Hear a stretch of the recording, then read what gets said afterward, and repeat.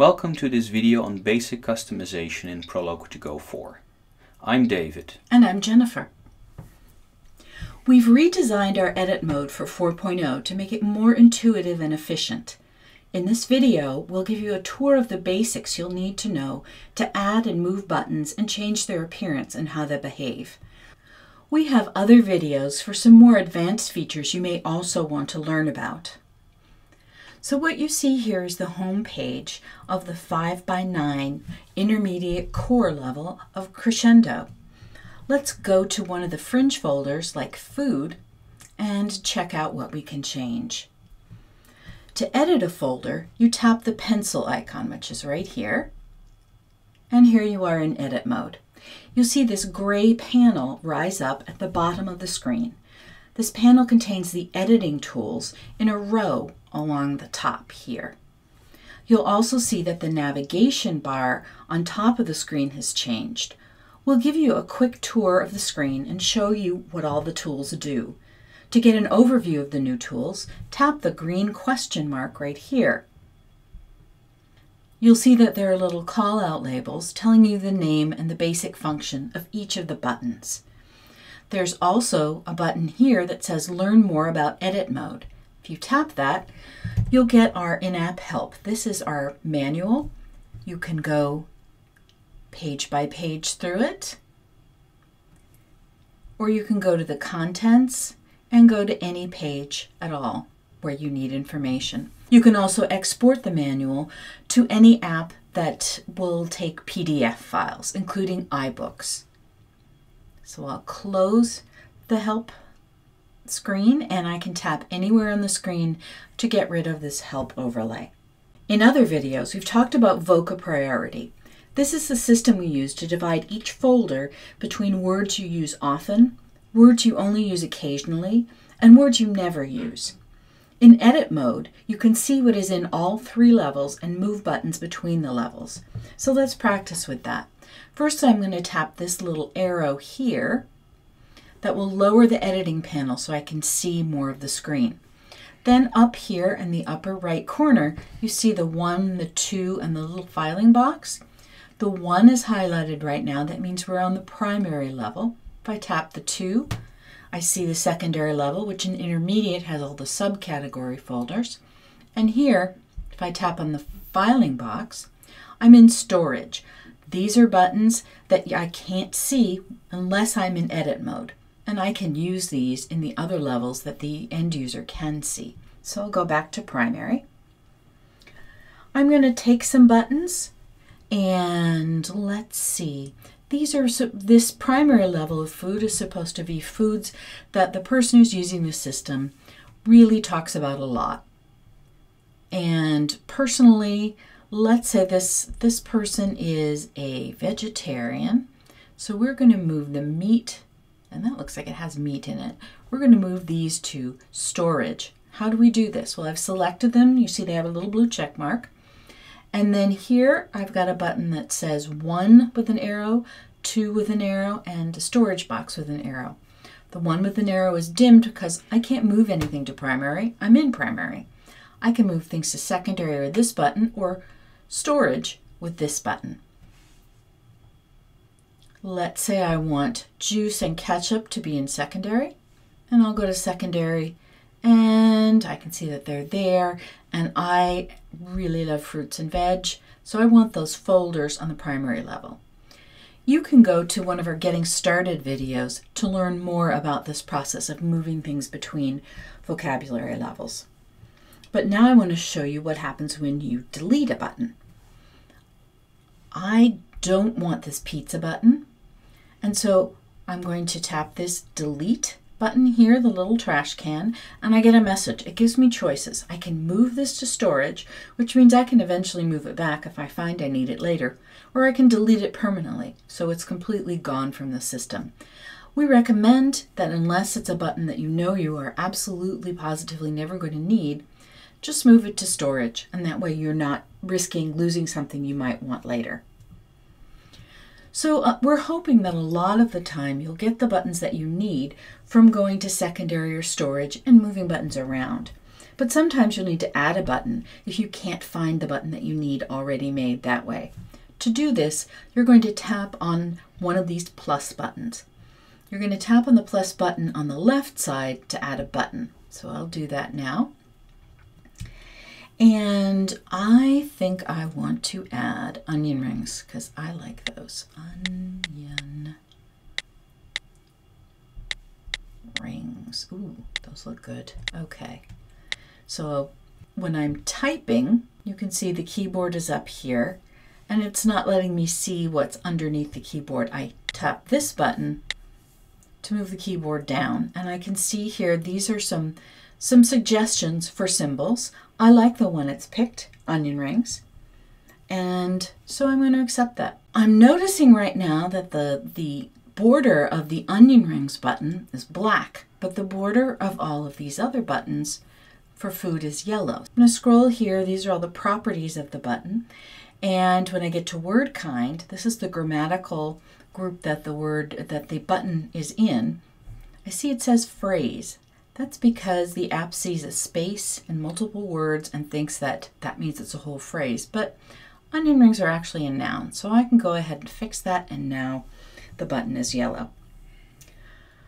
I can create another button and I can search for some more symbols if I'm not sure what I want to pick. I'm going to type in a couple letters here and see. Let me move that down. Fry? No, that's not what I want. So I can tap anywhere on this button and I get a list of choices for what I can do with the image. I could delete the picture altogether, choose a symbol, choose a photo from my photo library. I can even take a picture from inside the app. But I'm going to choose a symbol this time. And here we have several thousand symbols from Symbol Sticks. I'm going to search for fruit. And, ooh, dragon fruit. I'm going to choose that. And I tap to basics to get back here, and I'm going to tap in the right name. You see I have the same problem with the two words, so I know how to fix that. I come back here, call that a noun. So now I've added a couple of buttons from scratch. Once you've created your button, you can move it. Let me pull down the editing panel here and show you how. I'm going to hold this button until it starts to make a pulsing movement, and then I can drag it wherever I want it to go. I can put it in between two buttons, like that. I can also swap the position of buttons. Let me unselect that. I can swap the position of buttons by dragging one button on top of the other. So I'll drag this on top, and they swap positions. I can also select multiple buttons and swap them using the swap tool. So this is just going to move those three buttons, rotate them between their various different locations. And I'm going to unselect these buttons now by selecting the check mark with the line through it. Note that you can't move buttons on top of these template buttons. So if I try, it just snaps right back. And I can't move these template buttons. I have to edit the template to do that. Most of the time you're going to want to leave the template the way it is. We've put a lot of work into the templates, making sure they're laid out exactly as the home folder is. And so you're probably going to want to leave them as they are. So you can edit many properties of a button. To edit a button, tap to select it. I'll select the dragon fruit here. You'll see a blue check mark on the button. You can use the edit panels to change how the button looks and behaves. So here on the left I have the edit panel, and on the right side I see the details. So for example here I have basics, and that's where I see the text-to-speech, the label, the actions, and I can pick a different symbol for it. So I will, for example, now give this a different label. I will just call it fruit. And as you can see, it has a different label, but when I will tap it in user mode, it will still say dragon fruit. So I can change the background color of the button. Right now it's color coded by part of speech, but if I wanted this button to stand out, I might give it a different color, maybe a nice pink color, or maybe a little cyan or green. I can change the border color too. I could change the border width. That's another way maybe to make it stand out. So I could make it very thick. I can change the text, make it a little larger. I could also change the color of the text, maybe make that red. I could go for a different font. Let's see what would be a fun font to use, maybe marker felt.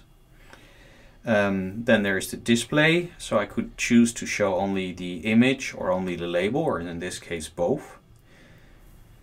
Visibility, I can make it dimmed or hidden. So if it's hidden, that means in edit mode I can still see it, but in use mode there will be a hole in my page. And dimmed means that it will be dimmed. The end user can see it dimmed, but cannot select it when it's being tapped. And then we have, for example, speech. So I could give a particular button a different voice. Word kind we have already seen. And then there are some behavioral features that are covered in another video. So these are all properties of a button. So one of the nice things is that it's possible to select multiple buttons. And for example, I can select candy and cereal and macaroni cheese. And I could give all of these at once a different background color and a different border color. I could make them look more like this. So you can select multiple buttons at once and change their properties at once. But do notice that at the top here now, I no longer have access to the basics, because of course they all have a different symbol and they have a different text-to-speech. So it's also possible to add folder buttons. These are special buttons that open another folder. When you create a folder button, you can have it linked to an existing folder or create a new folder. Let me show you how that works. So let me go back here, and here I see a tap on the right, and then I can make a new folder. Note that if you have very small buttons, because you have a large grid size, you may only see the single plus button. In that case, if you tap it, you will be offered a choice to create either a button or a folder. So I'm going to link to an existing folder, and let's try something. Let's say, for example, colors. So I'm linking to that. Next step, I tap done. So now I'm linking here to colors. So that was linking to an existing folder. I can also make a new folder. So let me try that. So I tap again on the folder and I say now I want to make a new folder. And the first choice I get is what template to use. As I'm in foods, it really makes sense for me to use the food template, but it's possible to choose other things as well. So if I want to have something about restaurants in my food folder, I might choose places, for example, as a template. So I go next, and I will make a folder about my favorites. Favorite foods. And let's look for a symbol. Choose a symbol. I want something with food, maybe. Let's see what I find here. Let's do this one. That's about my favorites, foods. Okay, so now I'm done, and now I've created a new folder, and when I open it, I will see that it has the right template, but it doesn't have any buttons of its own yet because I haven't put anything in there yet. So there are a couple of special buttons in the toolbar. We've already seen the button to unselect everything. There's also a button to select everything. Now, everything isn't really everything because it doesn't select the template buttons. Those I cannot modify or change or copy or paste, and that's why they don't get selected.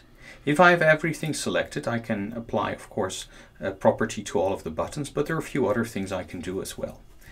And let me for a moment unselect. So it's also possible to select a number of buttons, like these, for example, and then I can press the alphabetize button, which nicely sorts them alphabetically. You can use copy and paste to copy buttons between folders or between different users. We've had that feature for a while. Let me just show you how it works. I'm going to unselect these buttons, and I'm going to copy French fries and onion rings. And I tap this button here to copy them to the clipboard. And now I'm going to paste them into favorite foods. So I double tap the folder to open it. And now I tap this button to paste. And French fries and onion rings are my new favorite food. And with this we conclude our video on basic customization in Proloquo2Go 4. Note that there are many resources available on our website that you may want to check out. including the manual that you can download to your computer, as well as a number of other videos and other useful resources.